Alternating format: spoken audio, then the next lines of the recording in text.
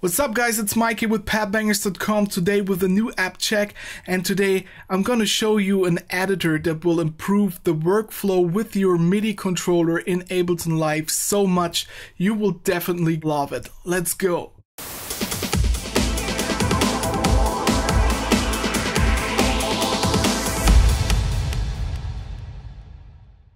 Alright, so the editor I want to talk about today is called PrEditor, and it really is a beast because it lets you create your own custom mappings for your Ableton controller, such like the APC, the Launchpad, the Native Instruments machine, of course Push 1 and 2, and many more. And you can create your own custom mappings for every Ableton Live device, for each of your third-party VST and AU plugins, and even for Max for Live devices. So it's really awesome. You can get it on their website isotonikstudios.com. The price is 26 British pounds. So it's not the cheapest tool, but wait until you see what it does and you will definitely agree with me when I say it's worth every cent you spend on it. Now let me show you what it looks like when you have a setting.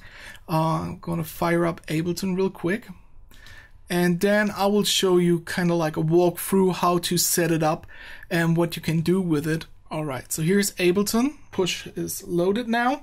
And now let's load up a plugin I already mapped. For example, Silent One, which is a really big plugin. Here we have it. So normally when you do this and you load up Silent One, you will get just a blank screen says no parameter mapped. So you can't control it from Push 2 natively.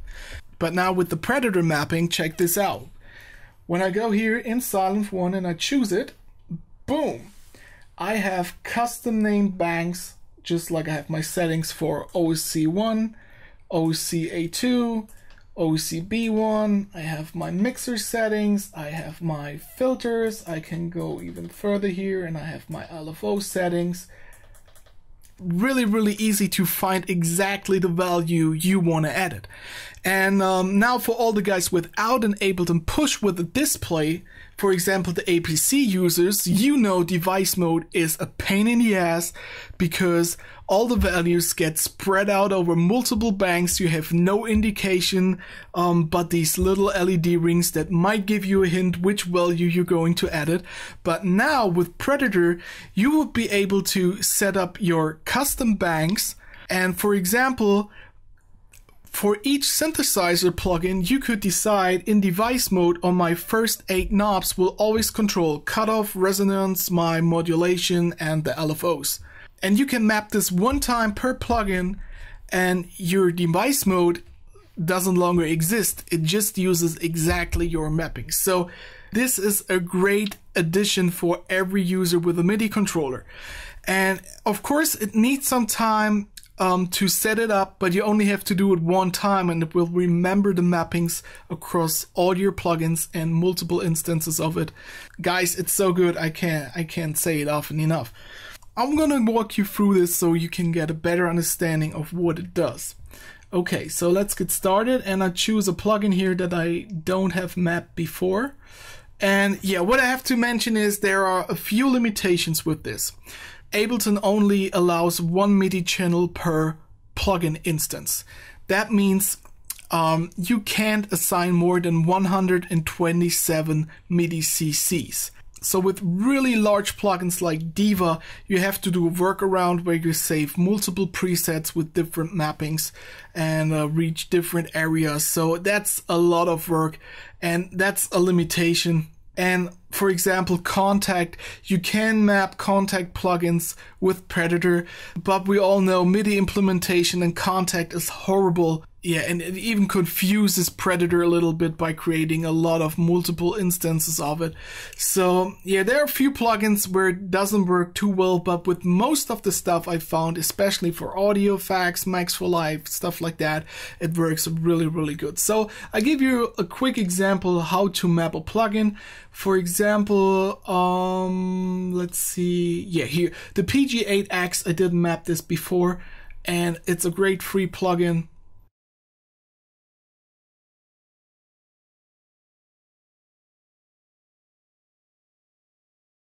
Now with threshold enabled, you see Ableton has recognized all of the MIDI CCs.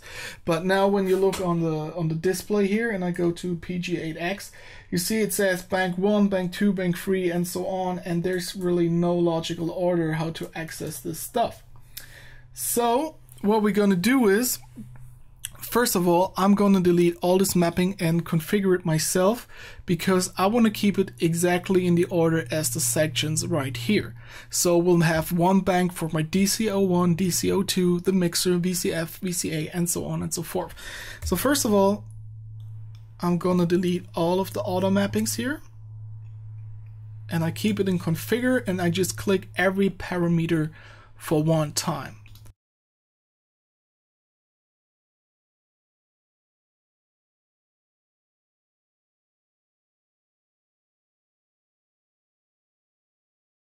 Great. So that's it. Close configure and now start up the editor.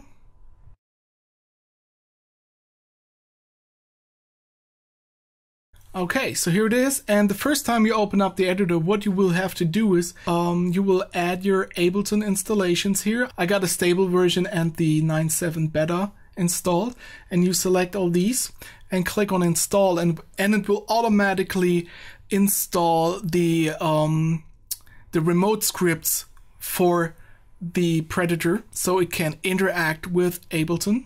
And what you will then have to do is you go to your options in Ableton, and in your Link MIDI tab, you replace your standard configuration, your standard remote script here from push to, and you choose push to XL and use the live mode.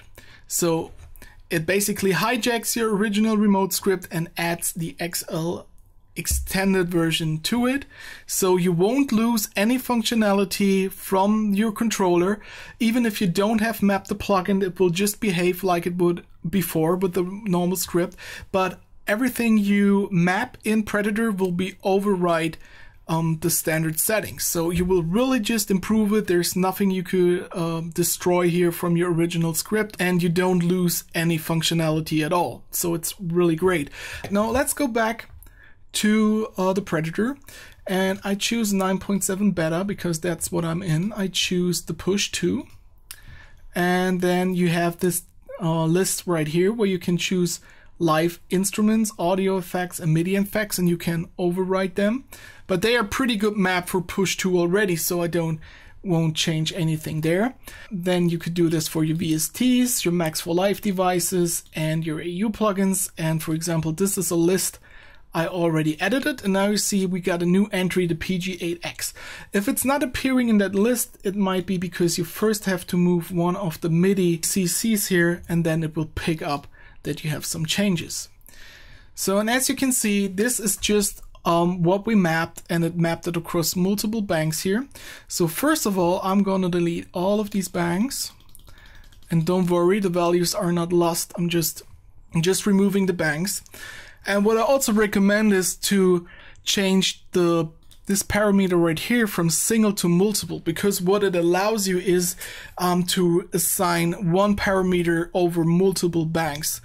So what I like a lot is the first bank here is what you see when you are on push and you're not in the details view of the plugin. It's kind of like a main overview over the first parameters. So what I like is I call the first bank here main, and I put in kind of like my 8 macro knobs, the most often used functions like cutoff, resonance for synthesizers, LFO, output volume, stuff like that. So that's really my quick access when I'm not in detail view for that synthesizer. But what I would do then is, first of all, I click clear, so this is all empty now. And then I would add the banks and name them exactly as the sections here on the plugin. So we have DC01, DC02, mixer, and so on and so forth. Let's stick with these functions. So now I go back to my DC01, and what I do is I just click here, and you see all the parameters that we have mapped. And now this is why we have deleted the auto mapping from Ableton and clicked on each parameter itself, because now we can only go from top to bottom and map things really, really quick. So we got DC01 range, we got the wave, we got tune, LFO, envelope, and that's it. So now these names might sometimes be a little long for the push to display. So what I do here is I put my own names in here and call this range, waveform, tune, LFO, envelope. So now when I click to live, it automatically updates push to.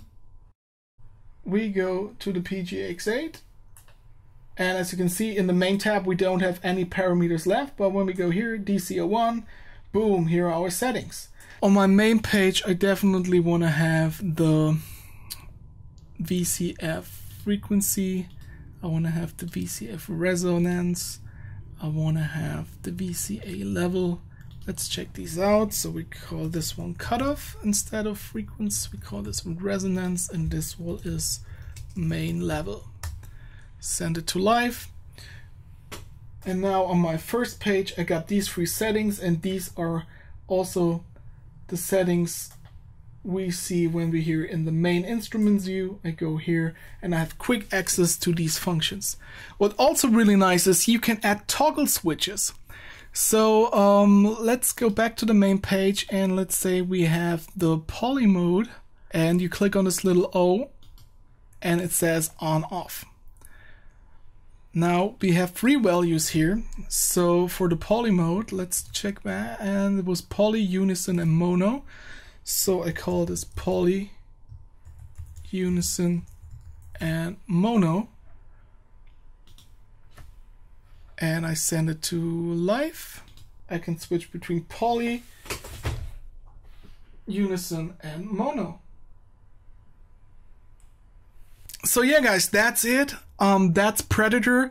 Another really great thing is the developers mentioned they want to add functionality in the future so people can share their mappings. Maybe one day we will have a Facebook group or forum where you can share your own mappings, and it will save you a lot of work. That's it for me. I hope you guys liked the video. If so, please give it a thumbs up. Leave me some comments. What do you think about custom mappings? Do you even use it, or do you stick with the auto population threshold stuff, or even you don't really care and use your mouse if it's not available on the controller? Let me know what you think about it. That's it for this time. Mike, padbangers.com. Peace out.